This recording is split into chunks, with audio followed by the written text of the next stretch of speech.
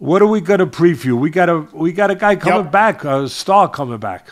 That's right. Big star in the welterweight division. This one for the guys over at MyBookie. If you're going to bet on any of the fights, always go to mybookie.ag and use the promo code Atlas to get a 50% credit on your first deposit. Deposit $2,000, they'll give you an extra $1,000 to play with. mybookie.ag, use the promo code Atlas. We got Jaron Ennis in action against David Avanesyan.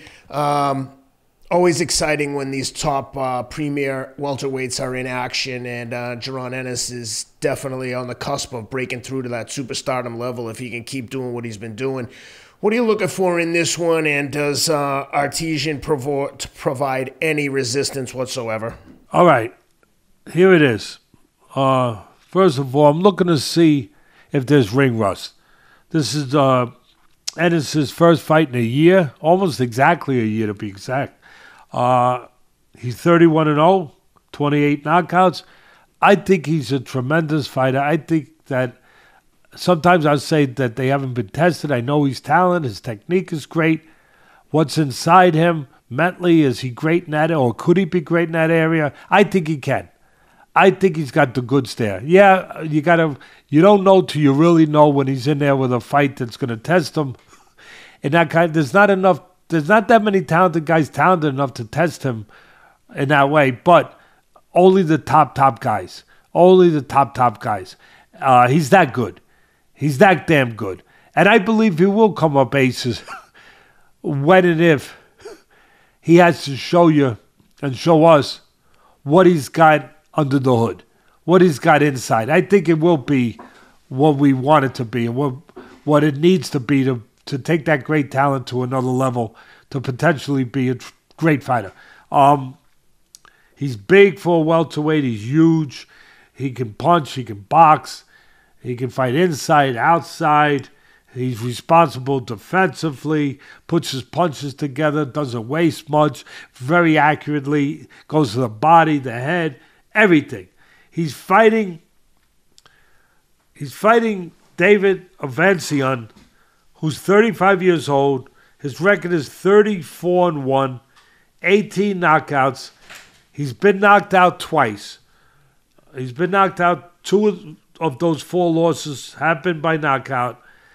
He was knocked out by Terence Crawford, the great Terence Crawford. And he was knocked out by him. Yeah, in the 6th, was it, I think 6th or 7th, yeah. 6th round? 6th round, and I apologize for butchering the pronunciation of his last name. Yeah, and it's all right. With me, it's fine, because I do enough of that for the 2 of us. I have you covered in that. I got you covered, Ken, in that department. Don't worry. That's one place you're always going to come in second, is butchering names. I appreciate it. As long as you're with me. So he got knocked out by Terence Crawford.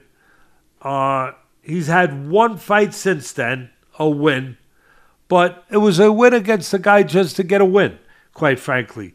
The record of the opponent that he got the win with was 11-55-3. Okay? So I think I'm safe to say they picked that guy to get him back on the winning track before they fed him to the Lions. Give him a little bit. It was only a 6-round fight. Yeah. Very strange. Give him his last meal. Give him his last meal before he goes to the chair, basically. Look, it's not fair what I'm saying completely, really, because Avanesyan, David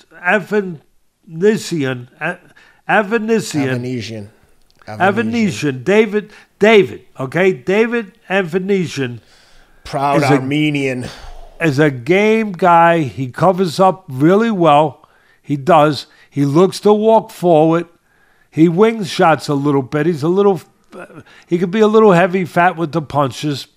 Not a great puncher, but a game guy that won't run, won't hide. That's the problem in this fight. He probably should run and hide, but he won't run. He won't hide. He'll be right in front.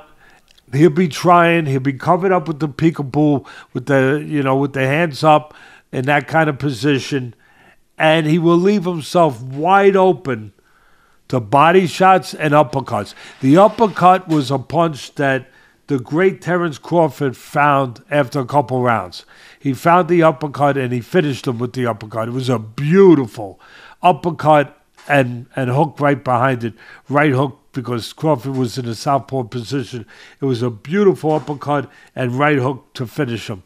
I think, if I'm making my prediction for my bookie, I think that, first of all, I think the mindset of Ennis, who wants to get as much attention as he can. He's great, but not enough people know about him.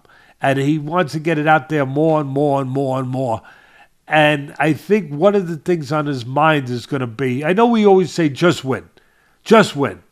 But I think in this case, knowing that he's so much better than a very game David Avanesyan, I think that he will have it in his mind to outdo Crawford. Crawford stopped him you said the sixth, right? Sixth. So he stopped him in the sixth. I really believe that Ennis will go in there, him and his trainers will go in there trying to stop him before that. And I think he will. I think that he will have a good chance to stop a very game opponent with the same punch, with the uppercut, because when you got that peekaboo on, you come straight in, and he does move his head, but when you come straight in with that peekaboo, you can split the guard with the uppercut. And you can also bang the body around the arms. You can bang around those arms, the body, and you can do a Mike Tyson on him. Bang around the arms with one punch and then bring it up with an uppercut. Split the guard with the uppercut. I believe it'll be something along those lines before 6 rounds, maybe 4 rounds, 3-4 rounds, I believe. And it'll take Jason Boots Ennis to get his opponent out of there. I that would be my prediction. Do we have anything from my bookie as far as wanting to go for the under over and all that? I know he's probably $100,000 favorite, whatever. That's probably pretty accurate. Give me 1 second. I'm just updating to see if they've changed it at all. They didn't have an over-under, but they may have it up now as we get closer to the fight. In other news, I don't know if you got a chance to see it, but Nate Diaz beat George Masvidal in their boxing match. Pretty close fight. It was actually quite entertaining. A lot of punches thrown. All right, over-under in the... he got his revenge, right? Nate Diaz got his revenge. Yeah. Because he lost in the UFC to him, yeah. Their fight was actually very entertaining. A lot of punches thrown. Diaz much busier.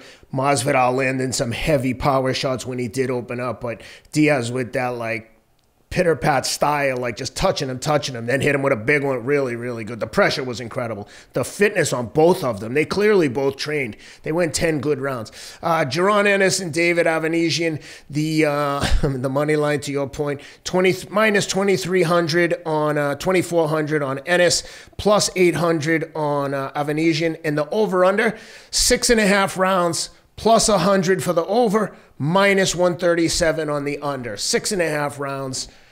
I can't imagine that that doesn't get him out of there quick, especially with the pressure from Crawford. He wants that Crawford fight. If Crawford got him out in 6, I got to believe Ennis wants him out of there quicker. So the pressure will be the under there looks pretty attractive. But what do you think? No, I like the under. Now, there's going to be people. The reason why you're not laying that much on the under, as attractive as it looks to me, is because there's people going to say, wait a minute.